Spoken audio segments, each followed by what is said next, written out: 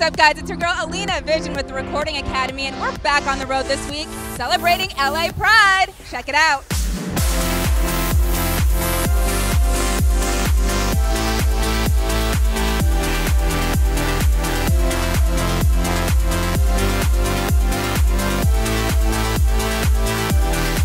I think we live in a society where a lot of times we want to hide who we are because of fear, because we feel that other people aren't going to understand. And I always think that the people that love you and care about you are always going to get it. They're going to get it. You know, for us just to see people really comfortable in themselves and seeing society embrace it more and more is just so beautiful. Yeah, I've just been thinking a lot about Stonewall, a lot about 50 years ago, this being the 50th year anniversary, and thinking about those heroes and everything that they went through, and also thinking about how we can learn from them in today's time in 2019 and continue to keep on fighting. It means getting to identify however it feels good for you to identify that day. Pride means, you know, expressing your true self, being you, not caring about what anybody has to say about you, you know, just staying true.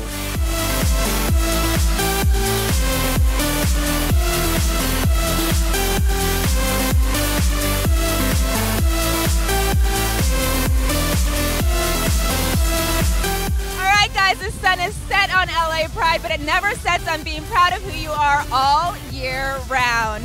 Be sure to check out GRAMMY.com for more exclusive articles, interviews, and videos. And we'll catch you next time on the road.